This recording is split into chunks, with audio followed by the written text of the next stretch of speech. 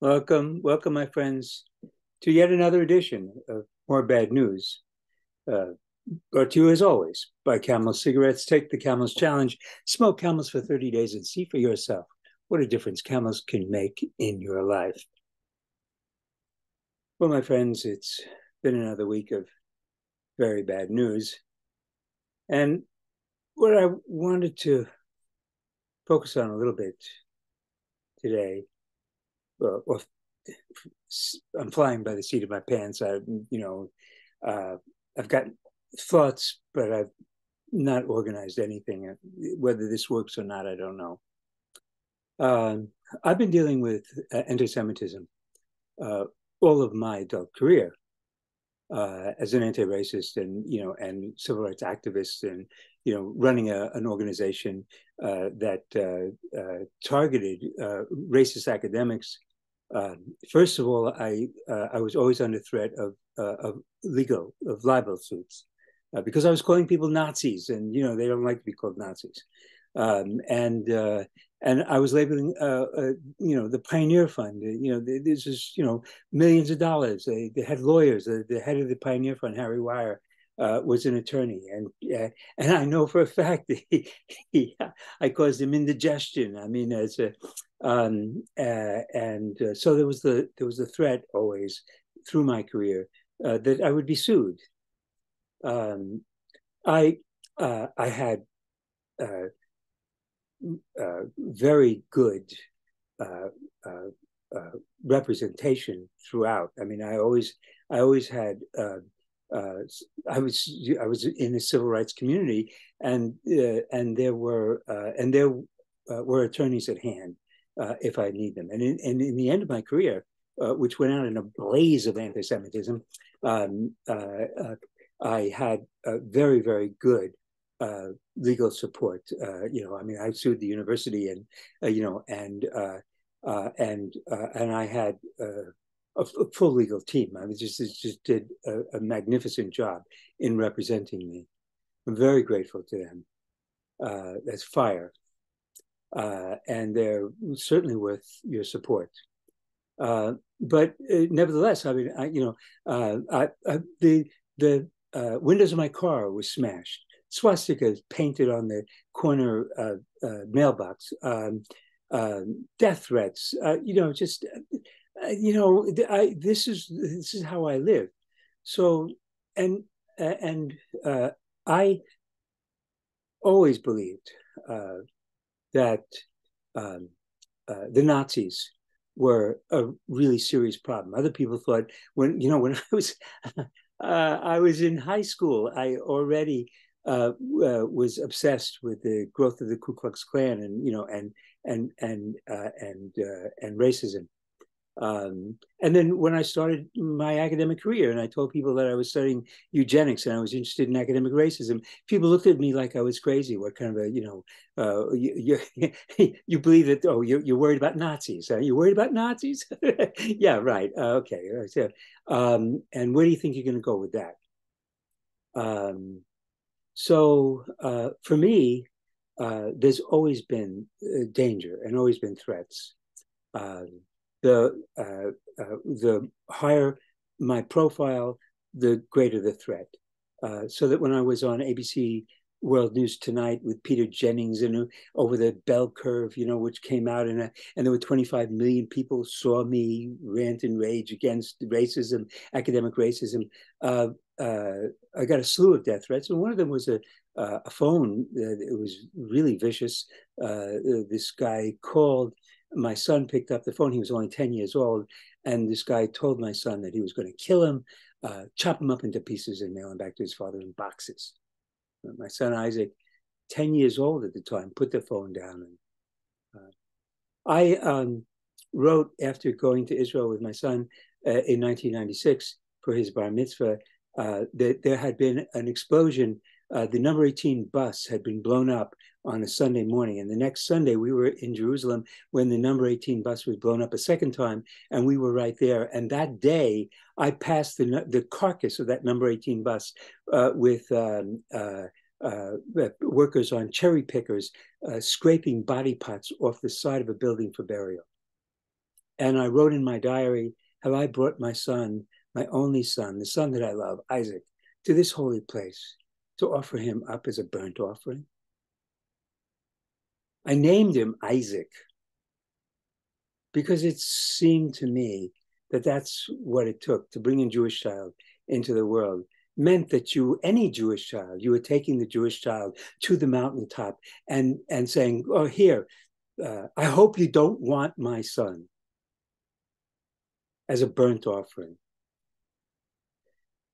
So, but slowly, as time went on and the situation deteriorated, my career took off and my life always improved with the downward trend. The more racism there was, the more, people turned to me for, well, you specialize in racism. So, this is the topic of the day.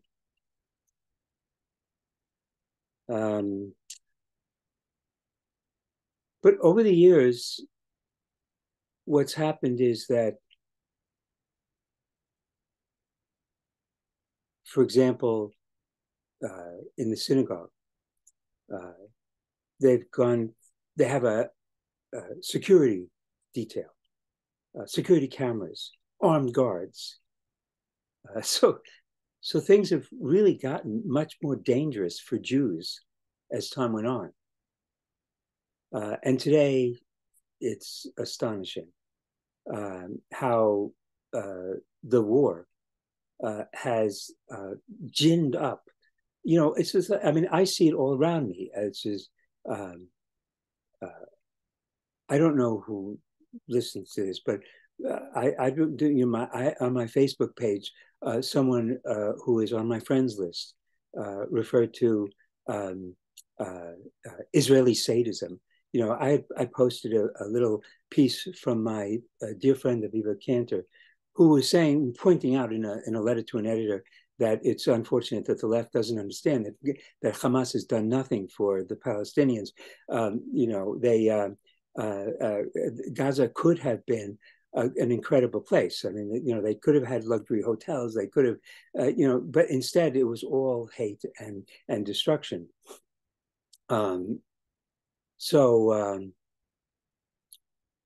you had on both sides, the peacemakers were assassinated, and hate overcame the desire. We've been fighting for years. I mentioned this before too, that I've always been supportive of programs like Stand Together, which brings together the different. Israel and the Middle East is not just Jews and Arabs, and all diversity in this region has been crushed.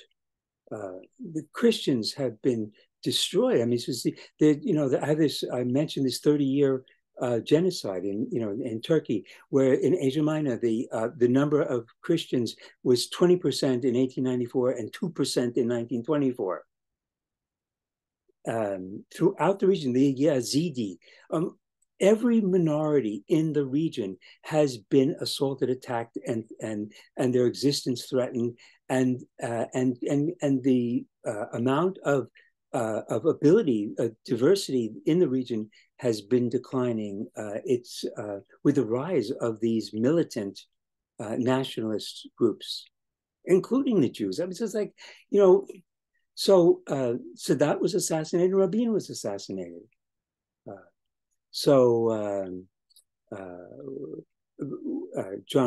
Paul Beckwith, the climatologist, referred to Israel as pure evil.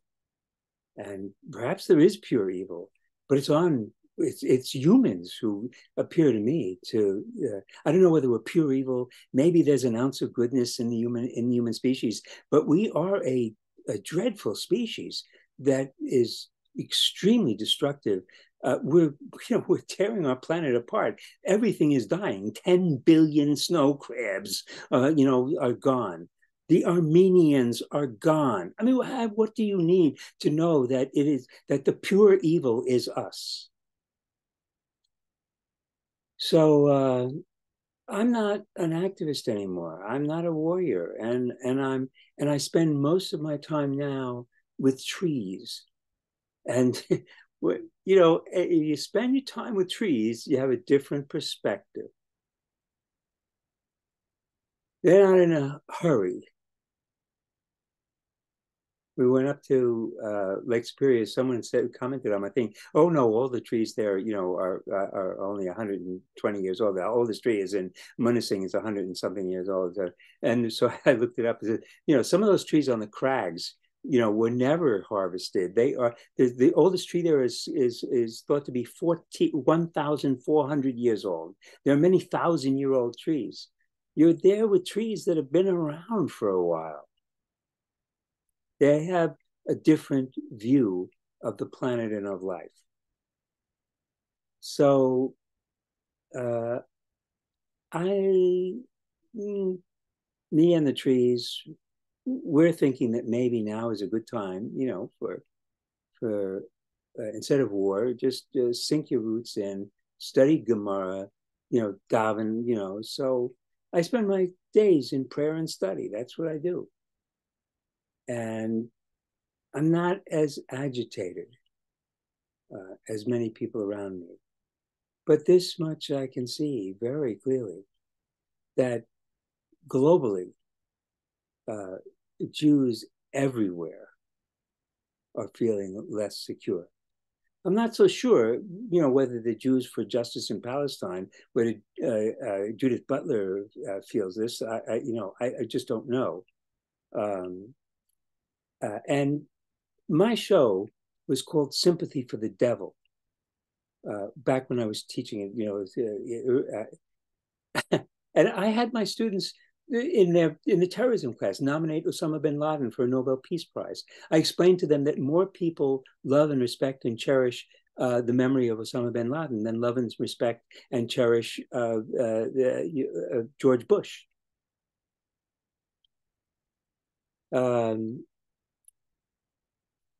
In my European history, I had the students, you had to write a paper praising the Nazis. It wasn't hard to do. I told them, look, this is not so hard to do. Just look at Time Magazine, Man of the Year, Adolf Hitler. Before the war started, there was tremendous admiration. And you can look at their war against cancer, a full generation before we ever came to the conclusion that cigarettes cause cancer. The Nazis were having a major public health campaign. They reduced the amount of people smoking. It wasn't a Gestapo campaign where they threatened people's lives if you didn't stop smoking. It was a regular public service educational program. Look, the Fuhrer doesn't smoke. It's terrible for your health. We've done all kinds of research. They connected it to cancer and all kinds of diseases. They were right on target. One of the people that I respect and cherish and who has been very important in my life, Martin Heidegger, was a Nazi from the go, and he never recanted, he never relented, and I knew that. Judith Butler supports the opposition. I don't know what she thinks of Hamas, but she certainly is an opponent of the Jewish state, and is for Jews for Justice in Palestine. I think she's and I have tremendous respect for Judith Butler. I tried to get my students to have some sympathy for the devil. And to realize that if there are criminals out there, it's us. It's us. Nobody has the right to be self-righteous. So I've said this before. My heart goes out for all the suffering. But these are dark times. And all we're going to have is more bad news. And the only advice I have to offer is take the Camels Challenge. Smoke camels for 30 days and see for yourself what a difference camels can make in your life. So, my friends, that's it. Until next week, where we'll have another edition more bad news.